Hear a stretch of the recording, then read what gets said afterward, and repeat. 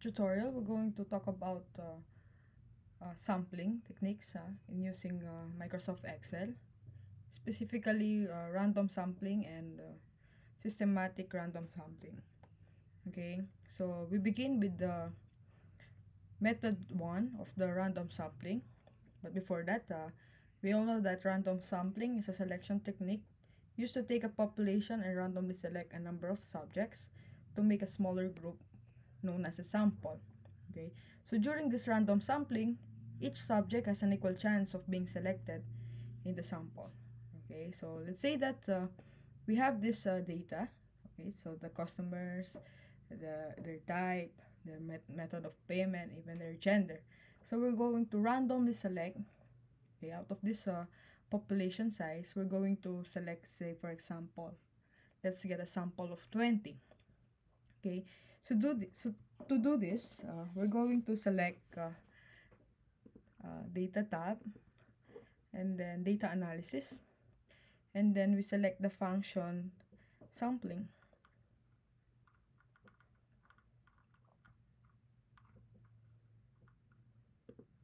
Then click OK.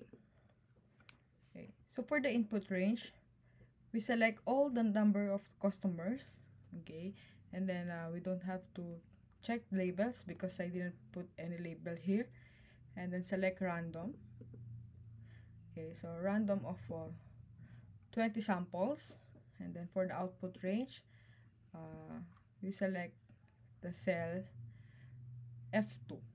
Okay, and then click OK. Okay, so these are the selected samples, 20 samples for this data.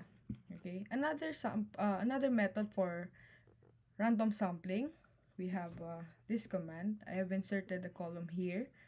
Okay, so you input function equal sign and then rand, choose rand,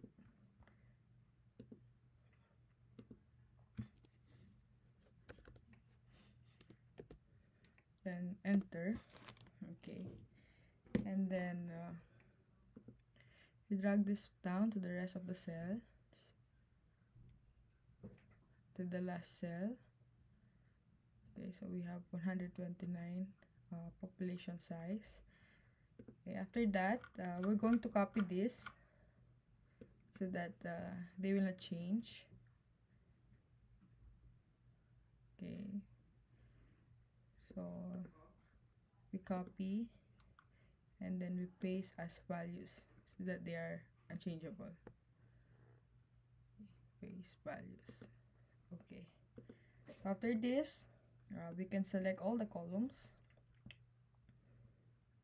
and then from the data tab we can sort them, the sort function. Then we sort them by column A, by the rank, and then click OK.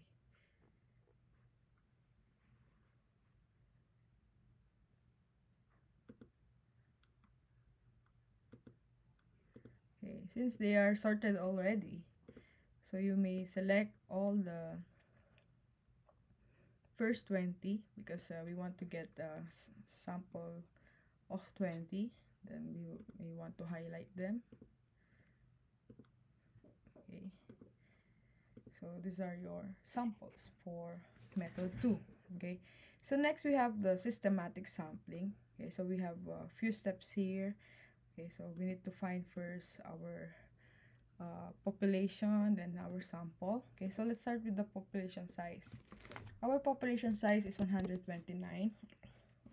Okay, and then for example we want to get 20 samples too.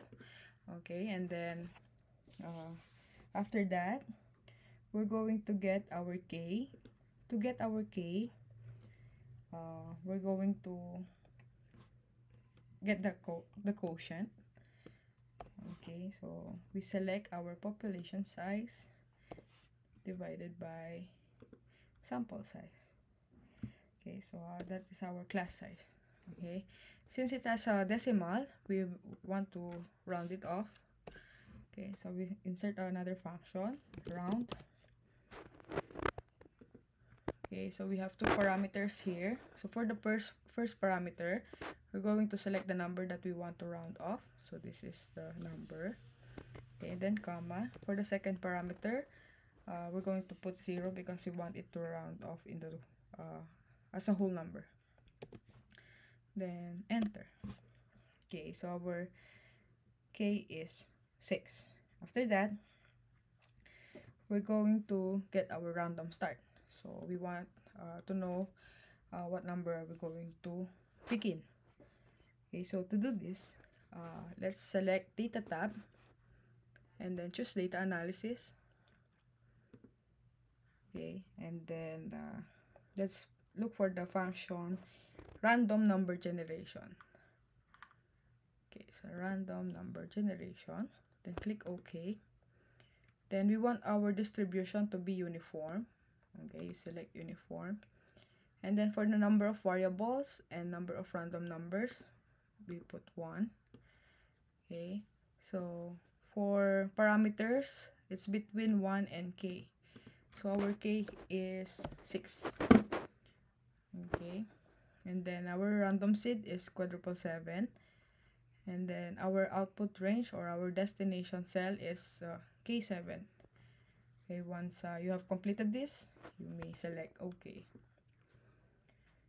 Okay, so our random start is 1.30, 4328. So we want to round this off. Okay, so insert the same function, round.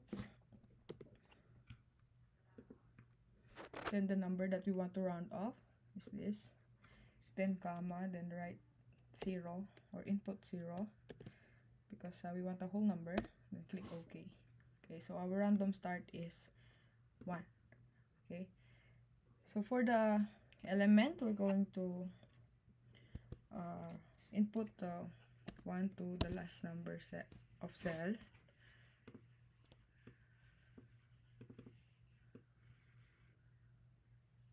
Okay, so those are 129.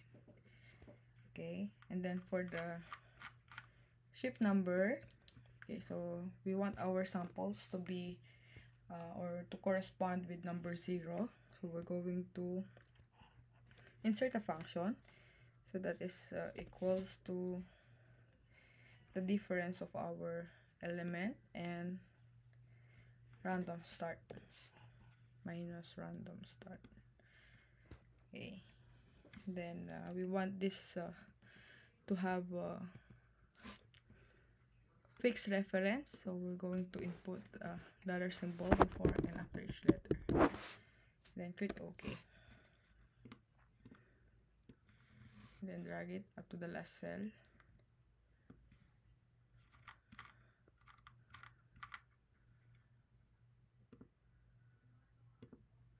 Okay, and then for the mod, we're going to insert a function mod, then select it. And then for the first parameter, we're going to select our previous value, and then comma, and the value of our k. Then enter. Then we want this one to be a fixed reference, so we're going to input dollar sign as well, dollar symbol. Okay, then drag it. Okay, so as you can see, our first cell is 0 because our random start or our starting point is 1.